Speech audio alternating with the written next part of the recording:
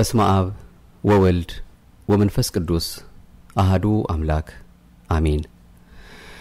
የምህረት የረድኤት የጸጥታ የፍቅር አምላክ ሁላችንንም እቅፍ ድግፍ አርጎ ቸሩ መድኃኔዓለም አምላከ ቅዱሳን ለዚህ ሰዓትና ደቂቃ እንድንደርስ ፈቃዱ ስለሆነልን እድሜ ለንስሐ ዘመን ለፍስሐ ሰጥቶ እችን ቀን ዳግም እንድናያት ዛሬም ወደሱ እንመለስ ዘንድ እድሜውን አበድሮ የንስሐ ጊዜ ሰጥቶ ይመለሳሉ እያለ መድኃኔዓለም ኢየሱስ ክርስቶስ በልባችን ቆሞ እያንኳኳ እኛ እሱን ለማስገባት ገና እያመነታን ባለንበት ሰዓት እንኳን ሳይጸየፈን ሳይተወን ሳይንቀን እችን ሰዓት እንድንደርስ አድርጎናልና ክብርና ምስጋና ለእርሱ ይሁን። የመስቀሉን ጌታ መድኃኔዓለም ኢየሱስ ክርስቶስን ያስገኘችልን የሁላችን እናት መብርሃንም ስሟ የከበረ የተመሰገነ ይሁን። የጸሎት ጠላት ክፍል 2 ክፍል 1 መቼ ነበር ብንል የዛሬ አመት ሰኔ ላይ ወደ እናንተ ያደረስነው በዚህ ርዕሰ ጉዳይ የጸሎት ጠላት በሚል አንድ መርሃ ግብር ነበር። በዚያ ጉዳያችን ላይ ከጸሎት ጠላት አንዱ የሆነው በእምነት ያለ መጸለይ ችግርና ሁለተኛው ደግሞ በጥርጥር ሆነን ነው የምንጸልየው የሚሉትን ሁለት ጉዳዮችን አይተን ነበር። በዚያን ጊዜ እንግዲህ ምናልባት ሰብስክራይብ ያደረጋችሁ ወይም ደግሞ ቪዲዮዎቹን ወደ ኋላ የምትመለሱ ታዩታላችሁ የመጀመሪያውን ክፍል የጸሎት ጠላት የሚለውንና እስከዛሬ ድረስ እንግዲህ በተለያዩ መርሃ ግብሮች ተሸፍኖ ሁለተኛውን ክፍል ደግሞ ሳናገኘው ቆይተን ነበር። አሁን በእጃችን ስላለ ይሄንኑ መልእክት ወደ እናንተ እናደርሳለን። በጣም በእውነት መሰረታዊ የሆነ ነገር ነው። ጸሎትን የመሰለ ነገር የለም። አምላካችንም ወደ ፈተና እንዳትገቡ ተግታችሁ ጸልዩ ብሎ አስተምሮናል። ሳታቋርጡም ጸልዩም ተብለናልና ጸሎት ደግሞ እንደ ነፍስ እንደ ስጋ ተዋህዶ ከህይወታችን ጋራ መኖር ያለበት እንደምንተነፍሰው አየር ከኛ ጋራ ሁልጊዜም ከህይወታችን ጋራ ተሳስሮ መኖር ያለበት። አንድ ሰው አየር ካጣ ከባህር ወጣ አሳ ማለት ነው እንደሚሞት ሁሉ እኛም ጸሎት ከሌለን የጸሎት ህይወት በህይወታችን ውስጥ ካልተላበስን በእውነት ፈተናችን ይበዛል፣ ውጣ ወረዳችንም እንደዚሁ ይበዛብናል፣ ይረዝምብናል። ቸርነቱን ግን በአንዲት አቡነ ዘበሰማያት እንኳን ማሰብ ትልቅ ዋጋ እንደሚያሰጥ እሱ ራሱም የጸሎቶች ሁሉ በላይ ሆነውን አባታችሁ ነው ስትጸልዩ እንዲህ ብላችሁ ጸልዩ ብሎ እንኳን ነግሮናል። እኛ ከዛ አብልጠን አብዝተን ውዳሴ ማርያምንም ውዳሴ አምላኩንም ዳዊቱንም ሁሉንም ሌሎችንም እግዚአብሔር ባወቀ ያስተማረንን ጸሎቶች ሁሉም ባንዴ ማድረስ ባይቻል እንኳን እንዳስለምድን እግዚአብሔር በሚያውቀው በትንሹ ጀምረን እያደግን እንሄዳለንና ጸሎትን የመሰለ ሀብት ከኛ መጥፋት ስለሌለበት ይሄንኛም አተኩረን በልባችን አምላካችን የበለጠ ያሳድርልብን ዘንድ ይሄ ጸሎት ጠላት በሚለው መርሃ ግብር ያደረስነውን ሁለተኛውን ክፍል ነው የምናደርሳችሁ። በድጋሚ ክፍል 1 ከአንድ አመት በፊት የቀረበ ነው። ወደ ኋላ መለስ ብላችሁ ይዩት። በጣም መሰረታዊ ጉዳይ እዚያም ላይ ተነስቶ ነበር። ከመለከት መጽሔት ያገኘነው ነው 18ኛ አመት ቁጥር 9 2002 ዓመተ ምህረት ከታተመው ማለት ነው። እንግዲህ የጸሎት ጠላት ብለን ከተናገርናቸው ሁለቱ የመጀመሪያዎቹ በእምነት ያለ መለመን ችግርና በጥርጥር ሆነን ነው የምንጸልየው የሚለው ነው። ሌላው ሶስተኛው ዛሬ የምናየው በትህትናና በቅን ልብ ሆነን ያለ መጸለይ ችግር የሚለው ነው። እግዚአብሔር አምላካችን እንዲያስተምረን ፈቃዱ ይሁንልን።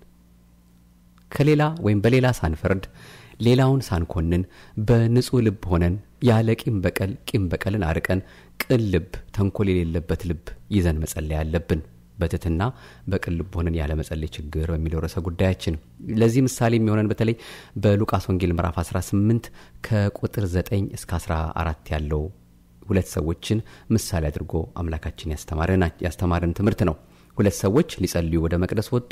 ዛሬ ወደ ቤተክርስቲያን እንደምንሄደው ማለት ነው። አሁንም በዚህ ዓለም የምንገኘው ሁለት አይነት ሰዎች ነን። እኛ ከየትኛው እንደሆን ራሳችንን መርምር። እነዚያ ሁለት ሰዎች ከእግዚአብሔር ይቅርታ ለማግኘት በረከት ቸርነቱን ለማግኘት ወደ ቤተ እግዚአብሔር ሄዱ። ፈሪሳዊና ቀራጭ ናቸው።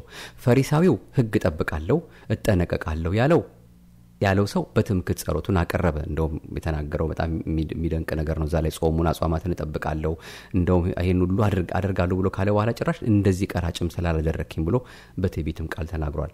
ቀራጩ ግን በትህትና ለመነ። ራሱን ዝቅ ስላደረገና ስላዋረደ ጻድቅ ሆኖ ወደ ቤቱ ተመለሰ። አሁን እኛ እያንዳንዳችን እግዚአብሔር በሚያውቀው ልባችን አመጣጣችን እንዴት ነው? እንደ ፈሪሳዊው ነው ወይስ እንደ ቀራጩ? ሰውማ አይቶ ሊያውቀን አይችልም። ምክንያቱም ነጠላ ለብሰን ጧፍ ዕጣን ይዘን ስንታይ ቅዱሳን እንመስላለን። ነገር ግን እግዚአብሔር የእያንዳንዳችን ልብ ያያል፣ ይመዝናል። እንደ ሰው አመለካከት ከሆነ ሁለቱም ወደ ቤተ መቅደስ ገብተው ጸልየው ወጥተዋል። ከእግዚአብሔር ጋርም ተነጋግረዋል። እግዚአብሔርም የሁለቱንም ጸሎት ይሰማል፣ የሁለቱንም ልባቸውን ይመዝናል። እግዚአብሔር የአፍ አምላክ አይደለም፣ የልብ አምላክ ነው። የውስጥን ይመለከታል። ሰው የማያውቃትን እርሱ የሚያውቃትን ያችን የውስጥ ሕሊናችንን ነው የሚመረምረው። በእርሱ ሚዛን ልባቸውን መዘነ። ልባቸውን ሲመዝን ግን ፈሪሳዊው እግዚአብሔርን አመሰግናለሁ አለ። አሁን ምስጋና ይጠላል? አይጠላም። እንደዚህ ቀራጭና ቀማኛ ያላደረከኝ፣ እንደዚህ ኃጢአተኛ ቀራጭ ያላደረከኝ አመሰግናለሁ ጌታዬ። እጦማለሁ፣ አስራት በኩራትም ከ10 እንዳወጣለሁ ጌታዬ አመሰግናለሁ አለ።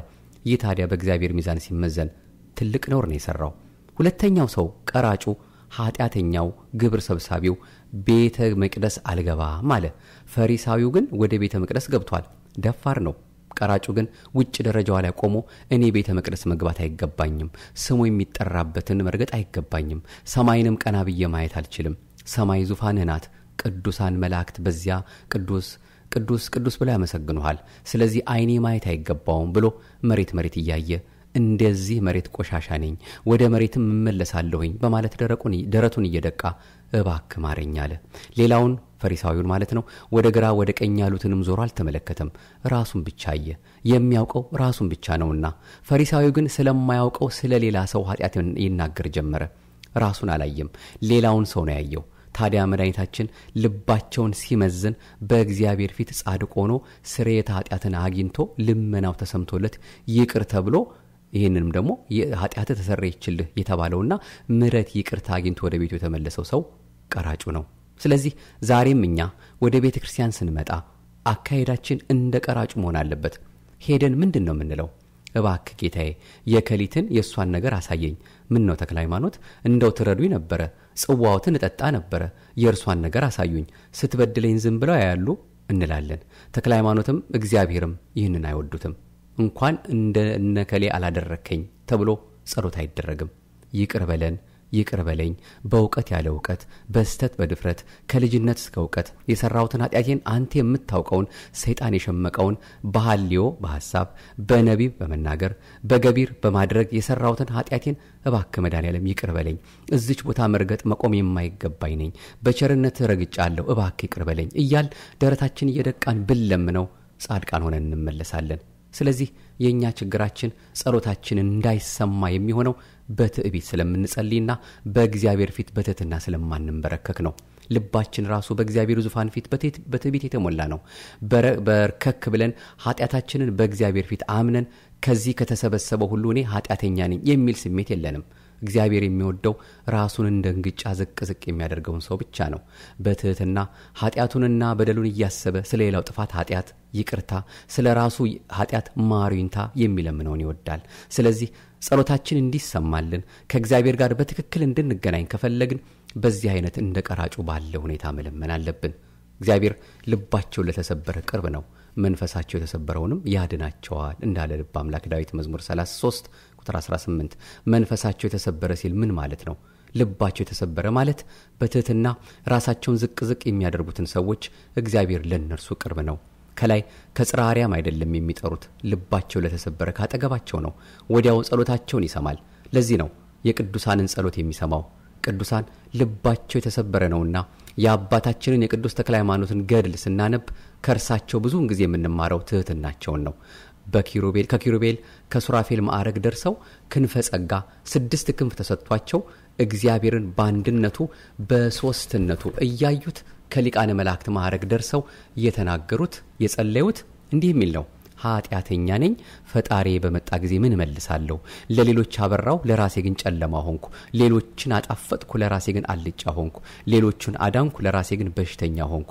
እውነተኛ ዳኛ ፊት አይቶ የማያደላ በመጣ ጊዜ እንዴት ነው ፊቱን የምቀርበው? ምን ይዤ እቀርባለሁ አሉ።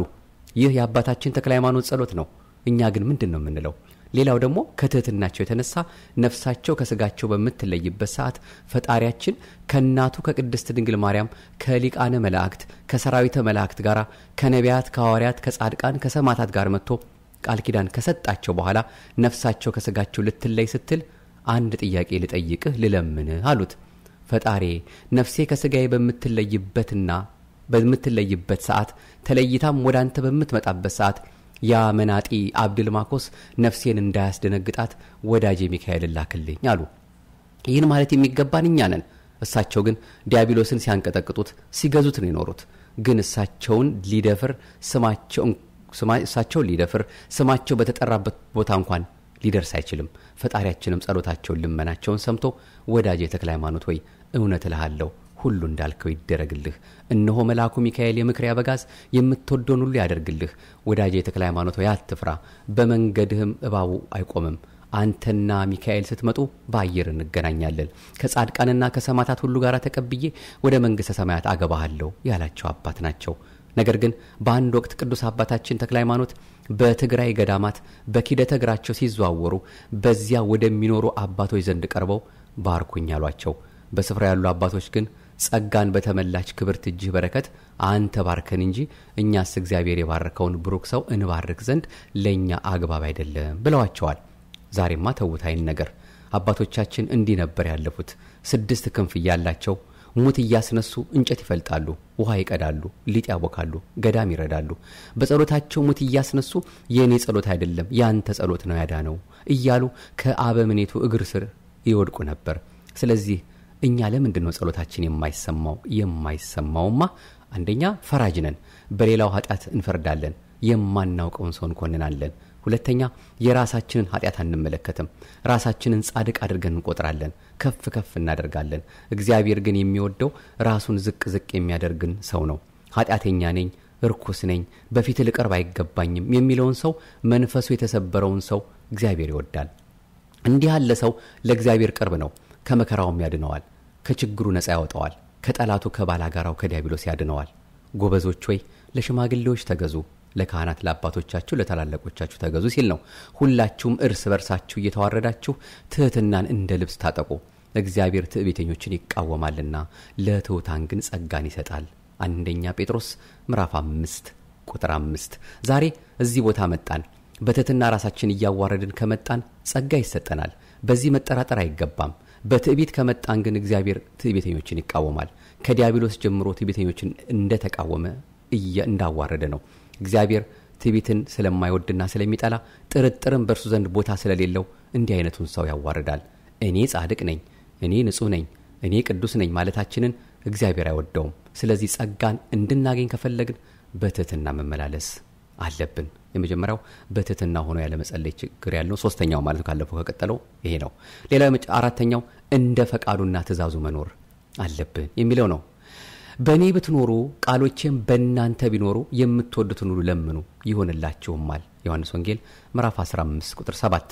የአምላካችን የእግዚአብሔር ሕያው ቃል ሁልጊዜ በልባችን ቢኖር ዕለት ዕለት እንደምንበላው ምግብ እንደምንጠጣው መጠጥ ለቁመተ ሥጋ ወይም ለሥጋችን እንዳይራብ እንዳይጠወልግ ምግብ እንደምንበላ ውሃ እንደምንጠጣ ነፍሳችን እንዳትጠወልግ ነፍሳችን እንዳትራብ ቃል እግዚአብሔር ምግብ ቃል እግዚአብሔር መጠጥን ሁልጊዜ ብንመገብ ከእግዚአብሔር ጋር እንኖራለን። በእግዚአብሔር የምንኖር ከሆነ የምንወደውን ብንለምነው የሚከለክለን የለም። እግዚአብሔር የማያደርግ ከሆነ እንፈትነው። አሁን እኛ ማድረግ ያለብን ከላይ የተገለጹትን እያደረግን እግዚአብሔርን መፈተን ነው። እርሱ እንደሚለው ሆነን እንገኝና እንፈትነው። ያኔ ካላደረገ እውነት እንግዲህ ወንጌል እውነተኛ አይደለችም። ነገር ግን እሷ እውነተኛና የተፈተነች ናት። አባቶቻችን ቅዱሳን ሁልጊዜ ምግባቸው ቃል እግዚአብሔር ነው። ሰው በእንጀራ ብቻ አይኖርም ከእግዚአብሔር አፍ በሚወጣ ቃል ሁሉ እንጂ። ማቴዎስ ምዕራፍ 4 ቁጥር 4። አሁን ስንቶቻችንን የእግዚአብሔርን ቃል ሁልጊዜ የምንመገብ? ስንቶቻችንን ዘወትር እንደ ዛሬው ወይም ደግሞ ቤተክርስቲያን ቁጭ ብለን የምንማረው? ጊዜ አግኝተን ተሳክቶልን እንኳ ዛሬ ጊዜ የለኝም ቀጠሮ አለኝ ዘመድ ጠይቃለሁ ነው የምንለው? መቼ ነው ለነፍሳችን ለሕይወታችን ጊዜ ሰጥተንና ከፍለን አስራት ለእግዚአብሔር የሰጠነው? ቃሉን የምንማራለን? ራሳችንን ፈትን።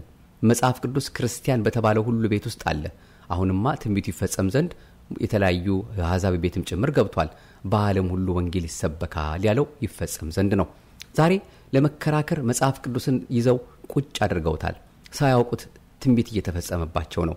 ከክርስቲያኑ ቤት 3-4 መጽሐፍት ሞልቷል፣ ግን አናነበውም። ስለዚህ ሁልጊዜ ከእግዚአብሔር ቃል የራቅነን። ነፍሳችን የእግዚአብሔርን ቃል በሰማች ቁጥር ራሳችንን መረምራለን።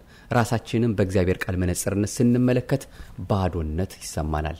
ባዶነትም ሲሰማን ይህን ይሞላልን ዘንድ እግዚአብሔርን እንፈልጋለን። ሁሉ በእጁ ሁሉ በደጁ የሆነ ኃጢአተኞችን የማይጸየፍ ይቅር የሚል የሚቀበል እናንተ ደካሞች ወደ እኔ ኑ እኔም አሳርፋችኋለሁ። ቀንበሬን በላያችሁ ተሸከሙ ከኔም ተማሩ እኔ የዋህ በልቤም ትሑት ነኝና ለነፍሳችሁም ረፍትን ታገኛላችሁ። ቀንበሬ ልዝብ ሸክሜም ቀሊል ነውና የሚለን እግዚአብሔር ስላለ ወደ እርሱ እንመጣለን። የእግዚአብሔርን ቃል የማይሰማ የማይመረምር ሁሉ ጊዜ የዓለምን ተስፋ የሚያዳምጥ ሰው ነፍሱ የባዘነች ናት፣ የተቅበዘበዘች ነፍስ ነው ያለችው። ቃሉ ጆሮ ውስጥ እንዲገባ አይፈልግም። ማዳመጥ የሚፈልገው የዓለም የሆነውን ሁኔታ ነው። ክርስቲያን ግን እንደዚህ አይደለም።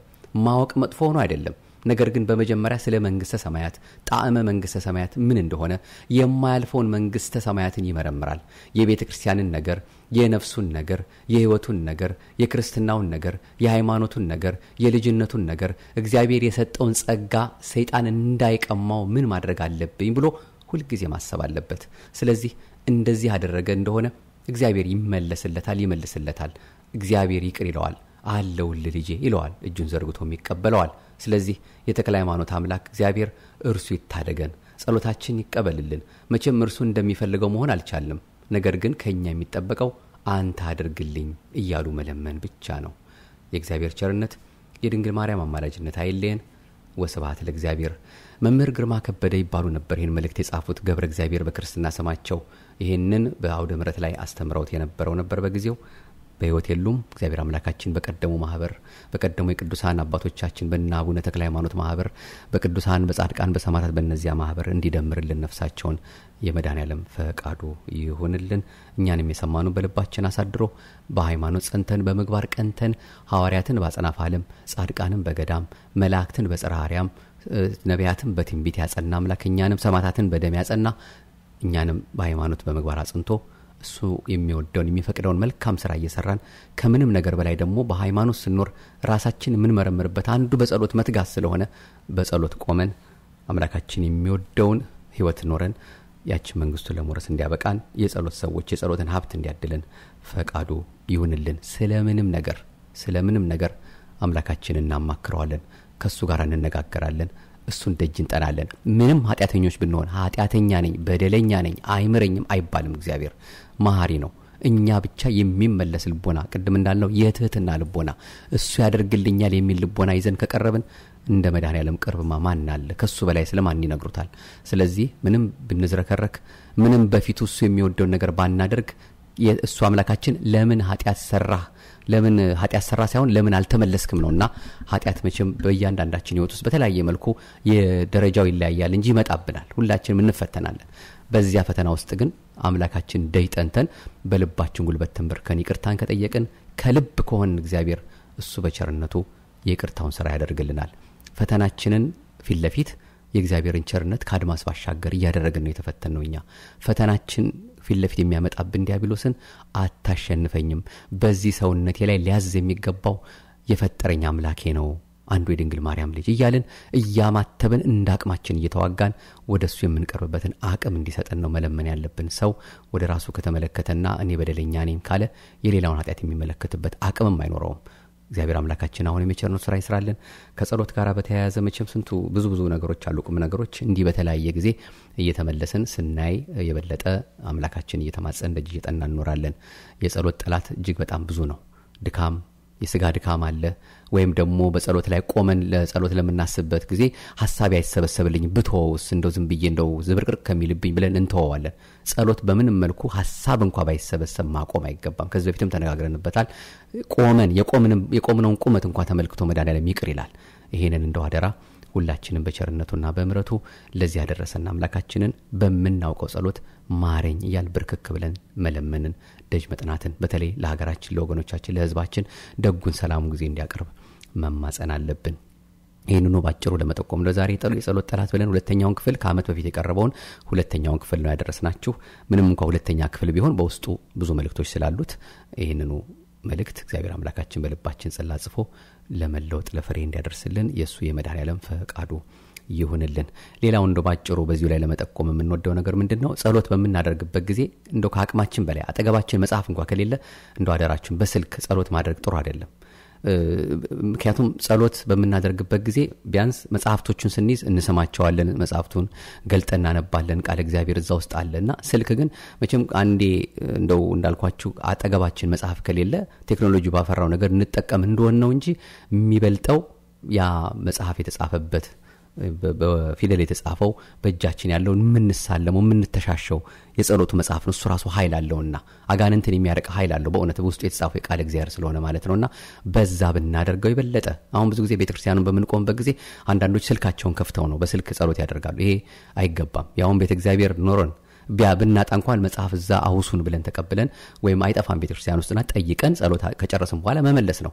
አለበለዚያ ደግሞ በእጃችን በኪሳችን በመኪናችን የጸሎት መጽሐፍ መያዝ አለብን። አገር ቤት ስንሄድ የጸሎት መጽሐፍ ነጠላ አምጡልን ማለት ነው የሚገባው እንጂ ነው ሌላው የሚበላ የሚጠጣውን ነገር እንደርስበታለን። የነፍሳችንን ጉዳይ ከዚህ ከትንሹ ነገር እንኳን ማሰብ ስላለብን ማለት ነውና አደራ በዚህ መልኩ እንደው አንዳንዴ ፈተና እየሆነብን ነው በዚህ በተለያየ ጥያቄ ስለምንጠየቅም ስለሆነ ማለት ነውና የመጽሐፍ ልምድ መኖር አለበትና በዚያ መልኩ እንድናደርገው ነው። አዎ ካጣን ምን ይደረጋል? ካልሆነ ግን ጸሎት መጽሐፍ ይዘን በስነ ስርዓቱ አደግድገን ቆመን አሁን ባለፈው ስለመከናነብ አንስተን ነበርና አደግድገን ቆመን ቤታችን እንኳን ጸሎት ስናደርግ በስነ ስርዓቱ ነጠላ ለብሰን እንኳን በስነ ስርዓት ቆመን ያንተተና ያያየነው እግዚአብሔር ወደ ልዕልና እሱ ወደሚወዳት ክብር የሚያደርሰንና ይሄንኑ እንዳንዘነጋ ወደ እግዚአብሔር ፊት በቆምን ጊዜ ማን ፊት እንደቆምን እያሰብን ማን ነው ፊት ለፊት የቆምነው? ማናት እሷ እናቱ መብርሃን እሷ ፊት እንኳን እሱ ፊት እሷ ፊት እንኳን መቆም የምንችልበት አቅም እንኳን የለንም። በእውነት ንጽህናዋን ንጽህናችን ቅድስናዋን ቅድስናችን አድርገን ነው በቸርነቱ ስለሷ ቃል ኪዳን እያለ ያቆመንና እኔ አንተ ፊት የሚቆም ስራ የለኝም። ቅዱሳን ፊት እንኳን እነ ተክለ ሃይማኖት እነ ጻድቁ አባታችን ፊት የሚቆም እነ ገብረ መንፈስ ቅዱስ ፊት የሚቆም እንኳን ስራ የለኝም። ግን ቸርነት አቆሞኛል፣ እንደ ቸርነት ማረኝ፣ በቃ ማረኝ እያሉ ይቅርታውን እየሻቱ በትህትና ሆኖ በእምነት እየታገዙ እግዚአብሔር መለመን ያስፈልጋል ለማለት ነው። ባጭሩ ለመጠቆም ያህል ነው። ይቆየን። አቤቱ አንተን መፍራትን በልቦናችን በጎ አምልኮትህንም በህሊናችን ጨምር። በዩቲዩብም ሆነ በፌስቡክ የምትከታተሉ እንግዲህ መርሃ ግብራችንን በተለያየ መልኩ ለሌሎች ይዳረሰን። መቼም ብዙዎችን ያለነው በዚህ በዓለም ውስጥ ተበተነን ያለነው እንዳደረሳችሁ ሌሎች አዳርሱ። መቼም ቃል እግዚአብሔር አይጠገብምና ከዚህ የበለጠም ደግሞ ህይወታችን የሚታነጽበት ነገር ስለሌለ ኦርቶዶክሳዊት ተዋሕዶ ቤተክርስቲያናችንም ደግሞ በእውነት ቤቷ ሙሉ ስለሆነ በተለያየ መልኩ መድረኮቿን ዘርግታ እያስተማረችን ነውና በዚህ መልኩ እንድንማማር ያስፈልገናል። አምላካችን አሁንም በቸርነቱ የሁላችንን መጨረሻ ያሳምርልን። የሀገራችንም ክፉን አርቆላት መልካሙን ደጉን እንዲያቀርብልን የቅዱሳን አምላክ የይቅርታውን ስራ እንዲያበዛልን ፈቃዱ ይሁንልን። ዲያቆን ጥበበ ማሞ ነበርኩ። እንደ እግዚአብሔር ፈቃድ ይህን መልእክት ወደ እናንተ እያደረስኩ ያለሁት ከወንድሜ ከሱራፌል ጋራ እግዚአብሔር አምላካችን አሁንም ከሳሽ ወቃሽ ፈራጅ እንዳይሆንብን በልባችን ጽላት ጽፎ ለፍሬ ለበረከት እንዲያደርስልን የቀጠሮ ሰዎች እንዲለን ፈቃዱ ይሁንልን። ሰብስክራይብ በማድረግ ፌስቡክንም ሆነ ዩቲዩብን ከናንተ የሚሆነውን ነገር ማድረግ ትችላላችሁ።